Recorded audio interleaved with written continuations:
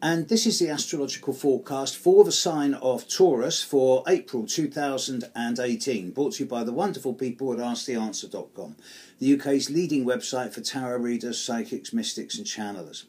Taurus, you've got Venus in your sign all month. Now, I'm not a fan of Venus moving through the sky. It doesn't seem to have as much effect as other people say it does. Nevertheless, Venus loves being in Taurus, so I do suggest that this month you're probably going to put on a couple of millimetres around the waistline, extra doses of sticky toffee pudding or chocolate. Comfort, yeah, great month for getting out there and enjoying yourself. But please, moderation, okay? Quality beats quantity every single time.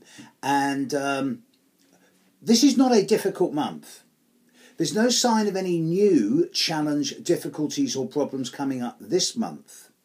But be warned, this is a time not of growth and expansion, but more of recharging, rebooting, filling your batteries up, because next month things are going to change significantly and in a way that you'll probably remember for a long time to come. And I'll deal with that one next month, because this is a little teaser for that. But during April, everything seems to be working well. Romantically and relationship, whether it's personal and intimate, friend or professional, seems to be working well. You seem to be able to attract the resources you need, as long as you're not going over the top.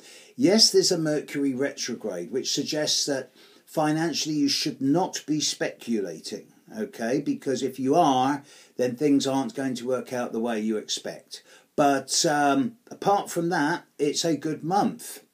So I think it's safe to say, as far as April 2018 goes, Taurus, have a stable but preparatory month.